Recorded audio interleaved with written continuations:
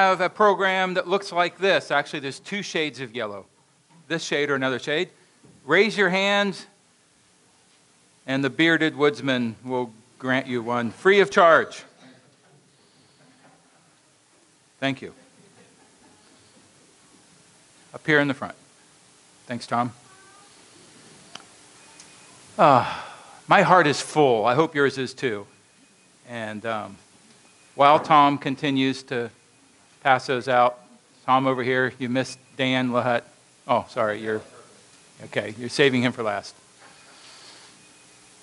He's coming, Dan. Somebody's beeping. That's the perfect timing. It says it's time to start the sermon. But we're going to start with prayer. We would be remiss not to after that video. Lord, thank you. How can we say thank you for what you've done for us? It says in your word that your love is incomprehensible. And Lord, we may this morning, some of us, be overwhelmed with our own personal needs, whether it be health, financial, emotional, or something else. And maybe that's all we can see, like a dark cloud. I pray, God, that you would lift our spirits up, that we would be lifted above our problems and get a glimpse again of who you are and be reminded of your great glory and your holiness, and that you are God and you are good and your promises are true, no matter how we may be feeling. So this morning, let our hearts be open to hear what you're saying and fill us up with new joy and praise, that we might just say, thank you, God. It's in Christ's name we pray, amen. This morning, Karen here came up to me and said, I'm greedy this morning. Really, she was saying she was greeting, but it was funny because it sounded like she said she's greedy. So we laughed about that on the morning that I'm going to give a message on giving. It's the first time I've ever preached on the topic of giving, and I have been hesitant because the last thing I want to do is stand up here and say, give us your money, because that's not what we're saying at all. And if you listen to what I'll share, I think that will be clear that we're not simply asking you for your money. And there's a running joke in our family, at least with my younger sister, Karen, who lives in San Diego, and her family go to one of the big, huge mega churches. It's built on one of the small mountains in San Diego, a multi-million-dollar campus. And it's a great church. And they preach the gospel there, and there's great leadership. And they love it there. It's the same church that John Maxwell started. Those of you heard of him, and another pastor took over about 15 years ago. And they continue to go there. And while they were in the building process, they would do an annual sermon on giving for their giving campaign. And as fate would have it, when I would visit, and when my wife Jessica and I would visit, I don't think she went with me every time, I would happen to go visit my sister on the Sunday that they preached on giving. I've only gone there 2 or 3 times, and every sermon was on giving. I never heard a regular sermon.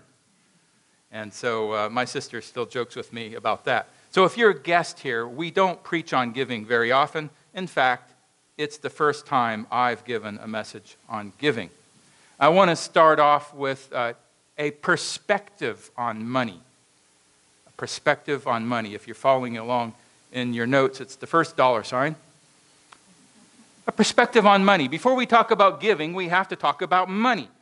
What is money? Well, I took my wallet out, so I didn't have any hindrance in my pockets when I come up to preach. So I don't have any money right now. But what is money? Pieces of paper and pieces of metal, in and of itself, it has no inherent value. But it can be used in a transaction if you're in the right country. I have money from other countries that is worthless to me here unless I were to travel to that country. It's just pieces of paper. And yet people kill and die and fight for money. Why is that? Well, I think it's clear when you look at Matthew 6:24.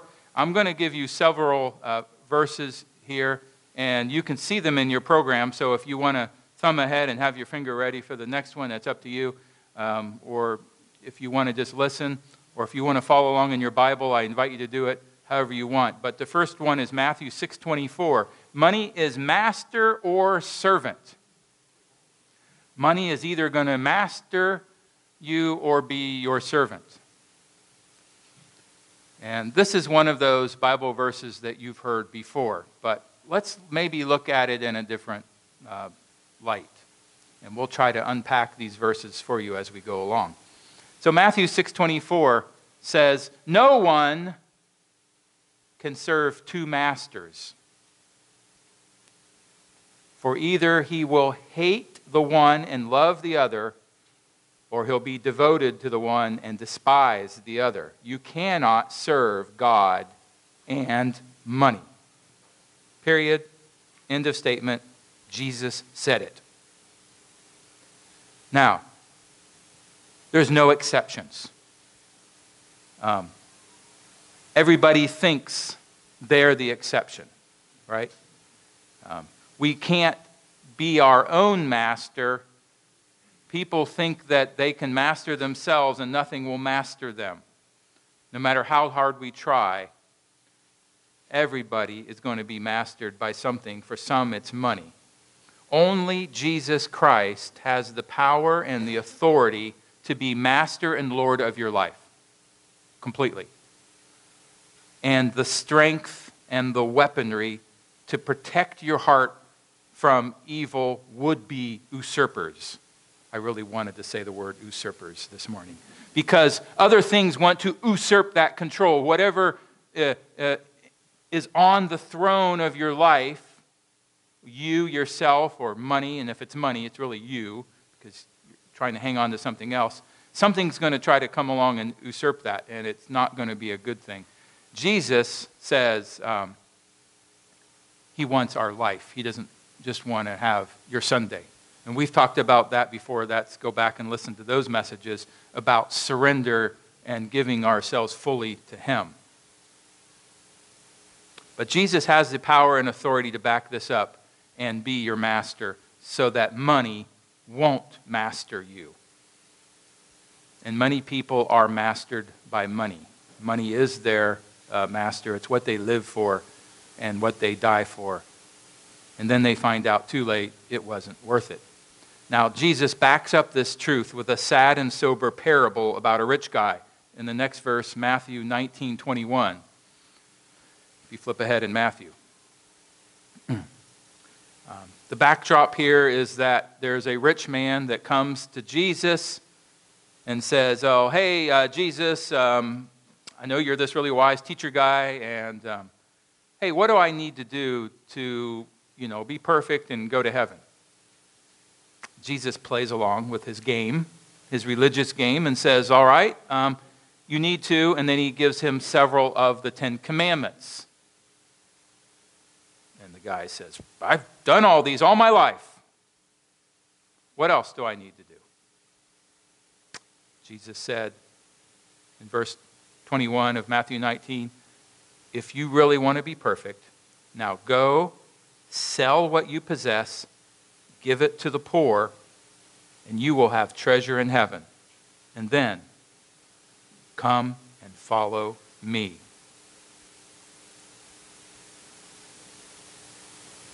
How many of you can put yourself in the place of this rich man and imagine yourself responding with, "Really? That's all I need to do? I can just sell everything I have and give it away and then come and follow you? Really? You'll let me follow you? Yes, I'm in." Is that what he did?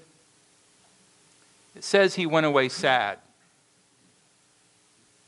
because he was very wealthy. Implication, he could not let it go. He could not let go of his wealth. It was too important to him. Why? Because it was his master. And there wasn't room for Jesus too. It's very sad. Does this mean that we have to sell everything we have to follow Jesus? Any of you have a bank account? A house? Money in your pocket? How dare you? Give it all away. No, obviously that's not what the message is here. See, Jesus knew the man's heart. So Jesus knew that money mastered him. And he needed to let go and break the chains of the grip that money held on him. And we'll talk more about a little bit later about whether or not it's possible to be rich and follow Christ. It's very hard. Okay, let's contrast that now with the other extreme. He told that guy to sell everything and give it to the poor and follow him. He couldn't do it. Luke 12. Matthew, Mark, Luke, 3 chapters ahead. Luke chapter 12 is another story of a man who had a lot of stuff. This is a very successful farmer. In Luke 12, starting in verse 13. Luke 12, 13. Actually, I'm going to start at verse 16. Luke 12, 16. And Jesus told them a parable, saying, the land of a rich man produced plentifully. Tom and Matt and all you guys at farm, you always pray and dream of the land producing plentifully, right? That's what farmers want. Well, this is land produced plentifully, and he thought to himself, what shall I do, for I have nowhere to store my crops? And he said, I know what I'll do. I'll tear down my barns and build larger ones. I always wondered why he didn't add on. Tear down my barns and build larger ones, and there I will store all my grain and my goods. And I will say to my soul, soul, you have ample goods laid up for many years. Relax, eat, drink, be merry. Verse 20. But God said to him, fool, this very night your soul is required of you. And the things you have prepared, whose will they be? So is the one who lays up treasure for himself and is not rich toward God. I think the key there is rich toward God. What was this man's problem? Was it that he tried to store up more stuff? Is it wrong to build a bigger barn or a bigger bank account or a bigger room addition or a bigger pole barn? We just built a pole barn because our barn was too small. Was that wrong? Or our shed, was that wrong to do? No, the problem here is that he was putting his faith in his stuff and saying, now I can relax and depend on my stuff and not have to work and not have to trust God for anything for a while. I'm good. I can coast. That was his problem. It wasn't the amount of stuff he had. It was his attitude toward it. It mastered him. It controlled him. It was his God. And there was no room for the living God to trust in him and have faith. But let's make it clear, money is not evil. 1 Timothy 6:10, one of the most misquoted verses in the Bible. Maybe you've done it yourself by accident. Can't tell you how many times I've corrected people on Facebook. I've heard or seen that money is the root of all evil. No, it isn't. The Bible doesn't say that. What does it say?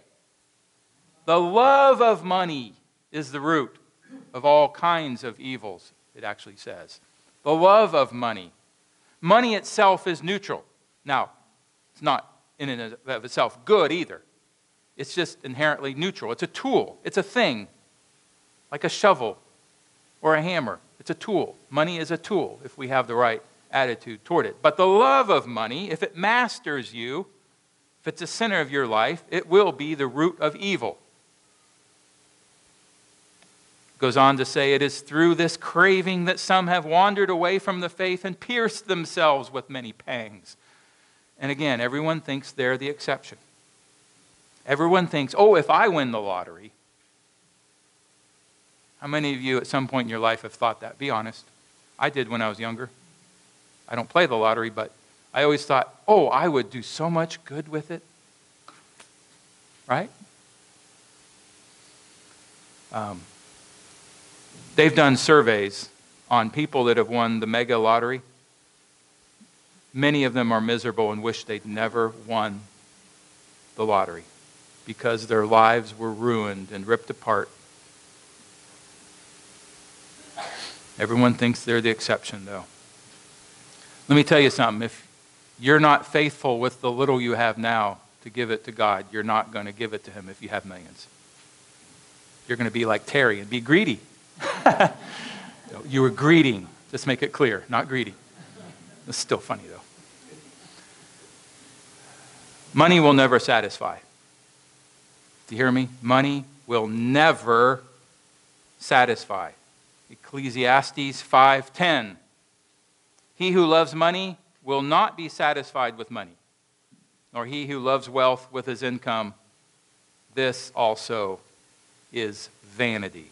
Let's just make it clear right now. Money will never satisfy. Let's look now at giving, a perspective on giving. We've talked a little bit about money. Now we need to spend the rest of our time talking about giving. I've titled the message, Giving, the Key to Great Gain. Let's try to figure out why that's true and if it's true. God's economy. We're going to look at Luke 21. This is a very interesting passage.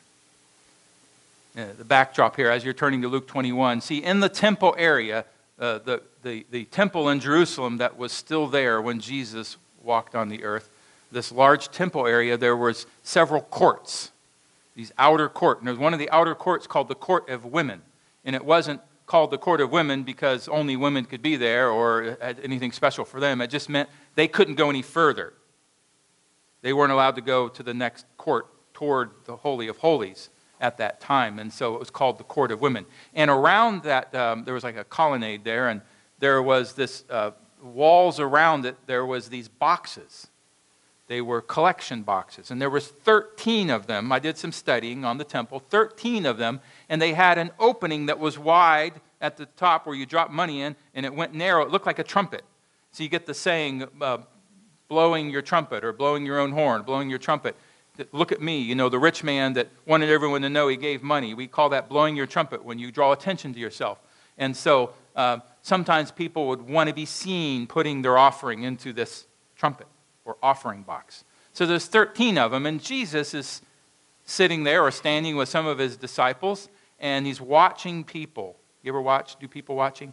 Jesus is people watching. I wonder if they knew who was watching. And it says in starting in verse 1 of Luke 21, it says, Jesus looked up and saw the rich putting their gifts into the offering box.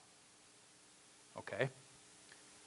But then in verse 2, and he saw a poor widow put in two small copper coins. And he said, truly I tell you, this poor widow has put in more than all of them. For they all contributed out of their abundance, but she, out of her poverty, put in all she had to live on. Let's go back and look at this for a moment. It says the poor widow put in 2 small copper coins. Sometimes they'll say mites. Mite was, the actual Greek word is lepton. Lepton is a very, very small coin. It was actually 1/128th of a denarius. So take a denarius. You've heard of that. That's a coin in wide use in Roman times. It was considered a day's wage for a common laborer, a denarius. Now, a lepton or a mite, or this small coin, was worth 1/128th. So divide a denarius, 128. So it would be kind of like our penny today. Less than a penny, in a sense. In fact, 2 mites, which it says she put in, two 2 small copper coins or 2 mites would be about equivalent to our penny. So she put in about 2 half pennies. That would be sort of the equivalent for us today.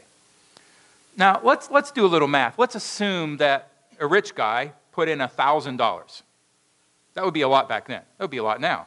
Puts in $1,000 in the offering plate, and the widow gave a penny. Who gave more? It's a trick question. Monetarily, obviously, the rich guy, $1,000, that's more, shows up more on the budget sheet. You know, that's nice now and then. Helps pay for pole barns and things. But Jesus said that the widow gave more. Well, let's try to figure this out. I did a little calculation.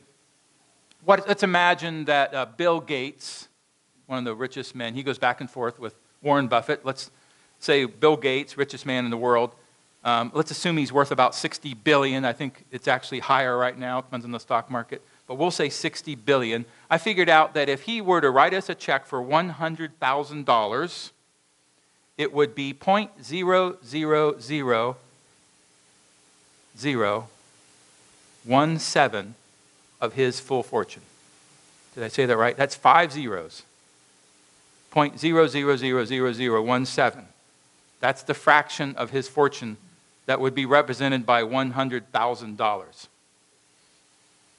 It would be equivalent to, let's say, Doug, I'll pick on you because you're sitting there. Let's say you get a gift of $6,000, free and clear. And out of that $6,000, you want to give back to the church. And so you put a penny in the offering plate. That would be the equivalent of Bill Gates giving $100,000 out of his fortune. No, you're not greedy. Terry's greedy.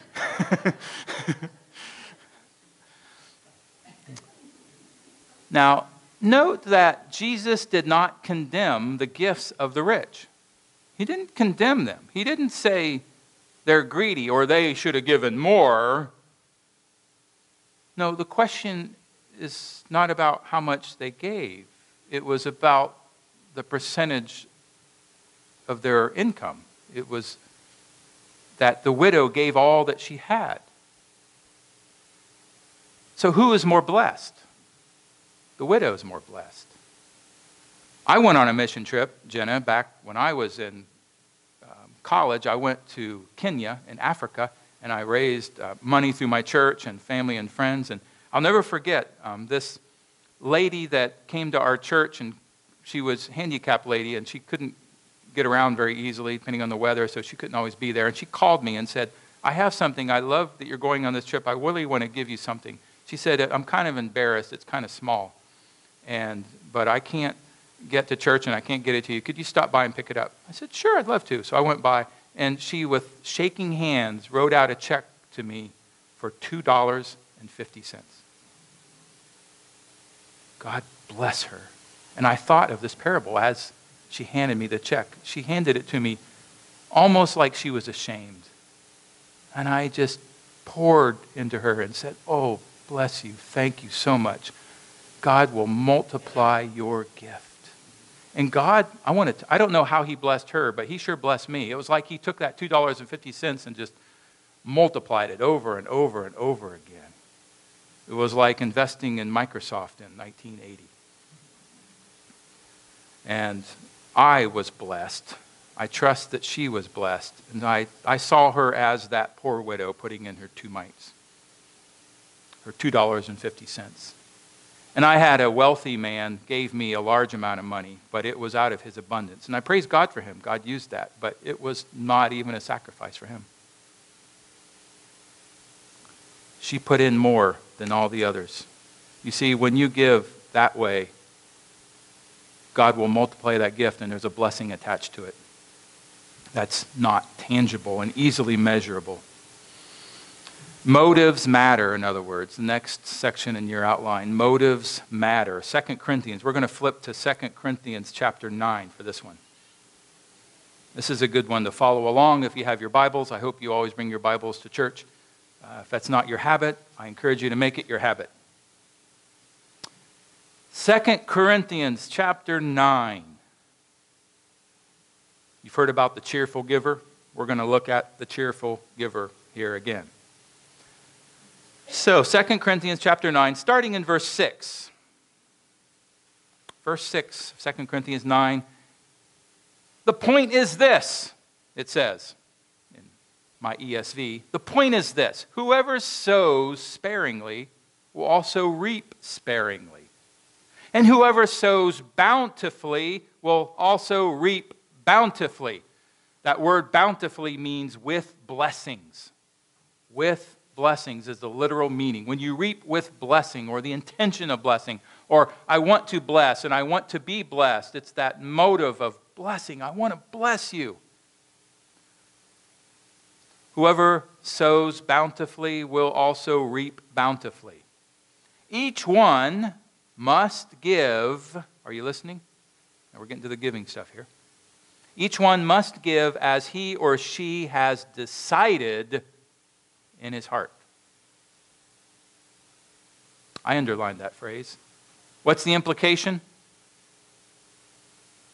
Means you thought about it, right? As opposed to the other end of that spectrum, coming to church, having not even given a single thought to what you're going to put in the offering plate, and their plate comes around, I should put something in and throw something in without any thought. It says, give as he has decided in his heart. Careful thought, prayer. It's an act of worship. Not reluctantly or under compulsion, for God loves a cheerful giver. See, there's a limit. We all have a limit. If I give this much, I can be cheerful, cheerful, cheerful, cheerful, not so cheerful. Let's leave it right here. I don't know what that line is for you. That's between you and God. But it says God loves a cheerful giver. So I want you to be a cheerful giver. Not because I want you to give more money to the church, because I want you to be cheerful and be blessed. Motives matter. Verse 8, and God is able to make all grace abound to you, so that having all sufficiency in all things at all times. Pause there. What's the Greek word for all? All. He is able to make all grace abound to you, so that having all sufficiency in all things at all times, you may abound in every good work. As it is written, he has distributed freely, he has given to the poor, his righteousness endures forever. How does God give to the poor? He gives through us when we give. Verse 10, he who supplies seed to the sower and bread for food will supply and multiply your seed for sowing and increase the harvest of your righteousness. Whoa, wait a minute. That says that God not only supplies the harvest, but he supplies the seed that we plant to get the harvest. Interesting, isn't it?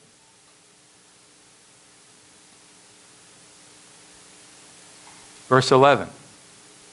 I want you to underline that. Circle or something. Write in your margin. You will be enriched in every way to be generous in every way. Let's look at that again. Verse 11, you will be enriched in every way to be generous in every way. What's that saying? God wants to bless you to bless others. You ever heard the saying, you can't outgive God? I'd qualify that statement. Motives matter. We do it with the right intention to worship him. With faith, you can't outgive God.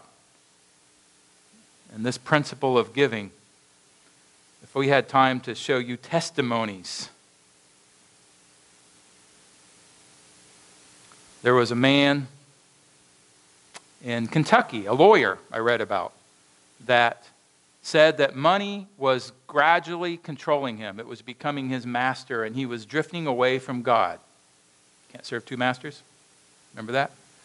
He knew, he saw he was drifting away from God. So he learned about this principle and he decided to try it out, and so he started to give generously. God gave him more. Then he gave more. Then God gave him more. Then he gave more. It got to the point where he's giving 50% of his income away. And God keeps blessing him. You can't outgive God. I read about a man that started a company, and God blessed the company. He's the founder and CEO of this small private company, and he lives on 10%.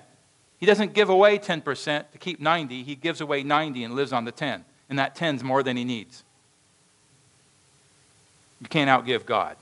You will be enriched in every way, to be generous in every way, which through us will produce thanksgiving to God. Who gets all the glory in the end? God does. Verse 12, for the ministry of this service is not only supplying the needs of the saints, supplying the needs of Jenna and her friends when they go to Cyprus and Spain, supplying the needs of John and Sherry, supplying the needs of the Claw-Witters, supplying the needs of the Pappases, and on and on and on. But it also is overflowing in many thanksgivings to God. By their approval of this service, they will glorify God because of your submission that comes from your confession of the gospel of Christ and the generosity of your contribution for them and for all others, while they long for you and pray for you because of the surpassing grace of God upon you. Verse 15, underline that. Thanks be to God for this inexpressible gift. Why did I have you note verse 15? Why did I end there?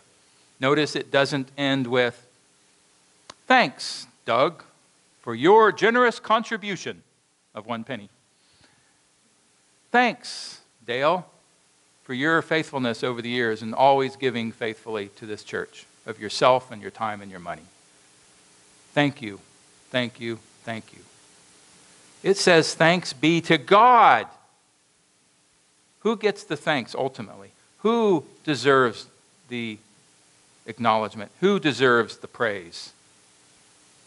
It's right to thank people for their gifts and donations, but ultimately all the praise goes up to God for His inexpressible gift. What is God's inexpressible gift? Well, everything we have is from Him. It said that in verse 11. You'll be enriched in every way in order to be generous in every way. But it's more than that, isn't it? It's verse 13. The gospel of Christ. If it wasn't for Jesus, the object of your faith, the means of your faith, the means of grace, to have salvation, to have eternal life, to have access to God in heaven and all the reservoir of treasure and resources that come from God down into our lives. If it wasn't for Jesus, we would not have any access to this. We would be doomed. We would be paupers and beggars and have no hope in this world. You're on your own. Better hoard your pennies if that were the case. And be greedy. Like Terry. Sorry, that's just so funny. You're not greedy, but you're greeting. No, thanks be to God for this inexpressible gift. If you've not yet put your faith in Jesus Christ, do it, please, right now. Just say, Lord, I put my faith in you. Jesus, take my life and make it be pleasing to you. You gave yourself to be a sacrifice for my sin. I put my faith and trust in you. Being saved is that simple. And then follow Him every day. Give yourself to Him and then follow Him. He said, come, follow me.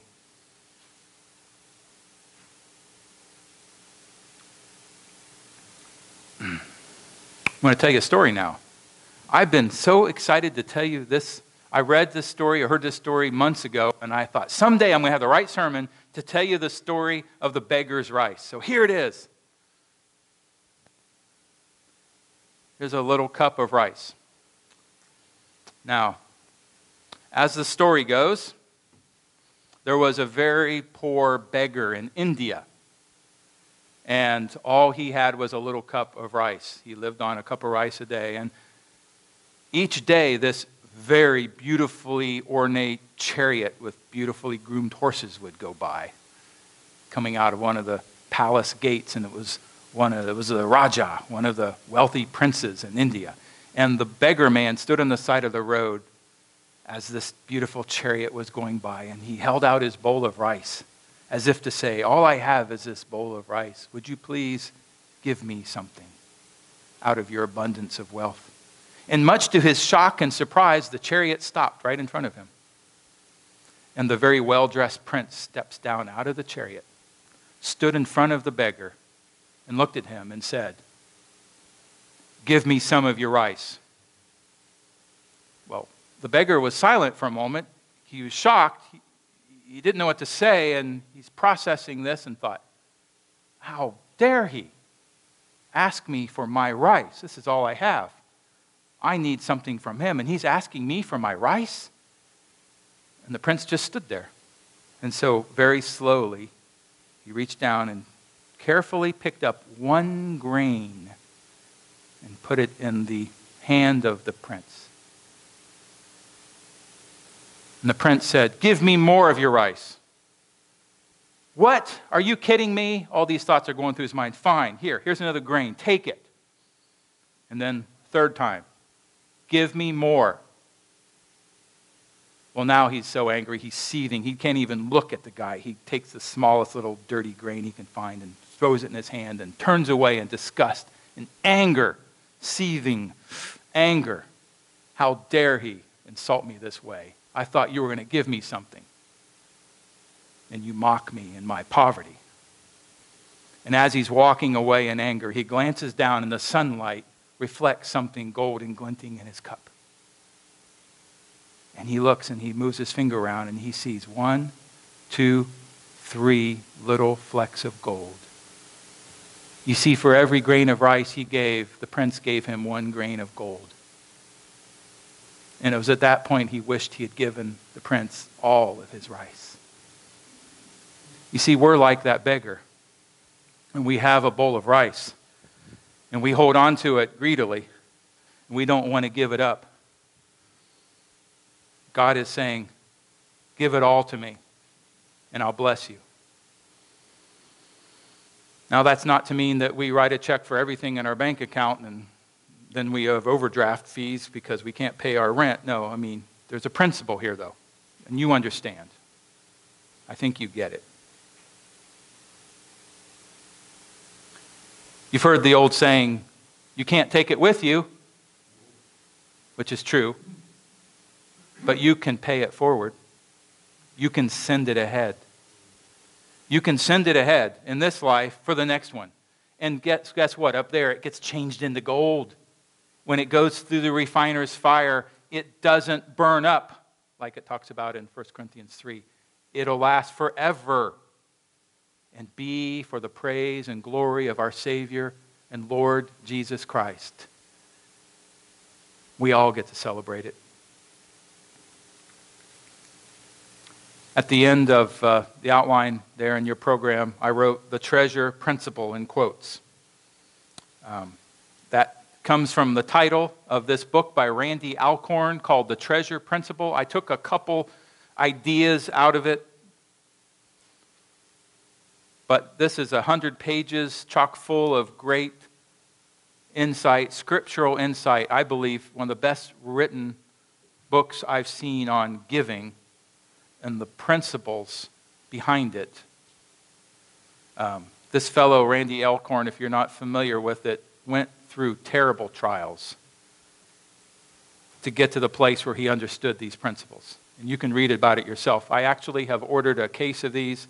I could get a huge discount by getting a box of them for our church. So soon, hopefully even this week, we'll have a box of these. If you want to borrow one and read it, pass it on. They'll be available for you. So I want you to read those about the treasure principle. Luke 6:38 is where the treasure principle comes out of, at least in this book. Luke 6:38 we'll end with. It says this: give. There you go. I said it. Give. Give and it will be given to you. Good measure, pressed down, shaken together, running over, will be put into your lap. For with the measure you use, it will be measured back to you. And if you understand God's principle, when we give God our cup of rice, this is probably about a cup. He gives it back to you by the barrelful.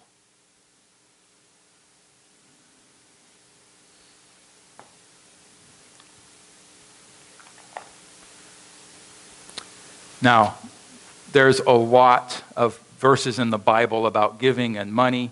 Jesus talked a lot about it, kind of like he talked a lot about hell. One of them is in Hebrews 13, where it says, keep your life free from the love of money. Be content with what you have. And then he ends it with this, I'll never leave you or forsake you. Why did he say that there? I think that if we really believe that his promises are true and that he'll never leave you or forsake you, then we can learn to be content and not let money be our master. But we have to believe that Jesus is enough. Of course, in Jesus' time, when he went through the temple and found all the money changers, they were there for profit. They were greedy.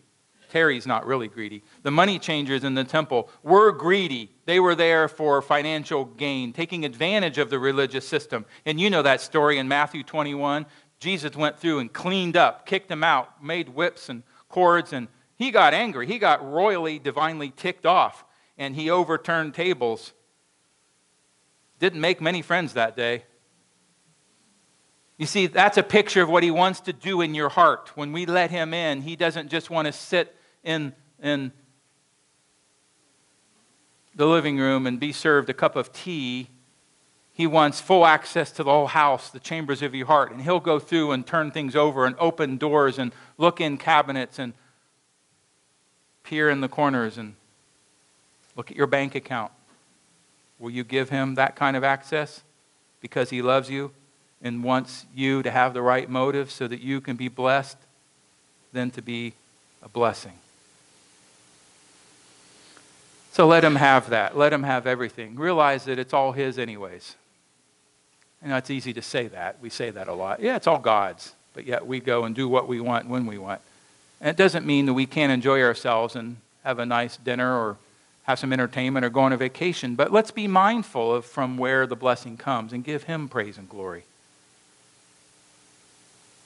And maybe it'll make us be a little more generous along the way. I'm just going to throw this out. This is not planned or premeditated. If you're feeling compelled to practice this, we have a good ministry here called the Mercy Fund, which is never filled up with lots of money in it because we use it to help people who have genuine needs. And if you just want to start off today with a little practice to give back to God, and if this isn't the only way you can give. This is just one option. If you do want to write a check and give it to Dick Oyster, our treasurer, and just put Mercy Fund. Small or large, that's between you and God. Just know that that goes 100% to people in need in our community. As needs become known, and we try to research those and make sure it's genuine and not a scam, and try to use that wisely. We use it wisely. We don't just throw it around. That's just an option for you. But there's lots of ways to give. And I just wanted to throw that out to you. But let's practice giving and using this treasure principle. And let's see what God will do in your life and in this church, because we can't outgive God. He gave himself to us. So let's give ourselves. You know, I was thinking, if we can trust God with our eternal life, if you can have faith and believe that you have eternal life, you are trusting God with your soul. Think about it. Can you not trust him with your bank account? Right? We'll end with that. Let's pray. God in heaven, thank you so much. You gave yourself fully to us so that we would not have to perish, but instead we can have everlasting life through Jesus Christ, our Lord and Savior, who gave himself away completely. And so, Lord, we don't want to hoard our mere pennies. What we have is nothing compared to eternity. There's nothing here worth hanging on to if it's going to keep us further away from you.